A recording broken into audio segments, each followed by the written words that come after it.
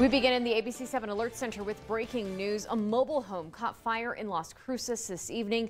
ABC 7's New Mexico mobile newsroom was there even before the firefighters.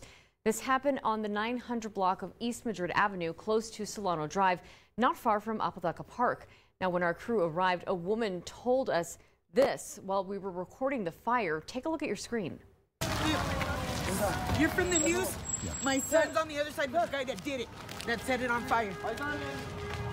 The guy that did it is on the other side of that fence right there. What's he wearing? I don't know, my son's wearing. What are you wearing? ABC 7 called police and a spokesman confirmed they had one person in custody, but he said charges have not yet been filed. The suspect also hasn't been identified, and we spoke to that same woman who was telling us someone set the fire. We were driving home. I just picked up my husband from work, came in, saw two people running down the street, didn't think nothing of it until I saw the house on fire and it was engulfed in flames, called 911. Nobody was not in the home.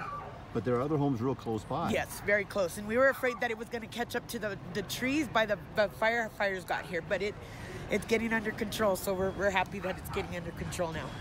Police say no one was injured in this fire. Several neighbors told us no one lived in the mobile home, but that it was often used by people who do drugs.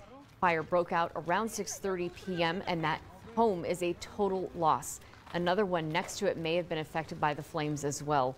ABC 7 will update you on air and online at kvie.com once we learn new information.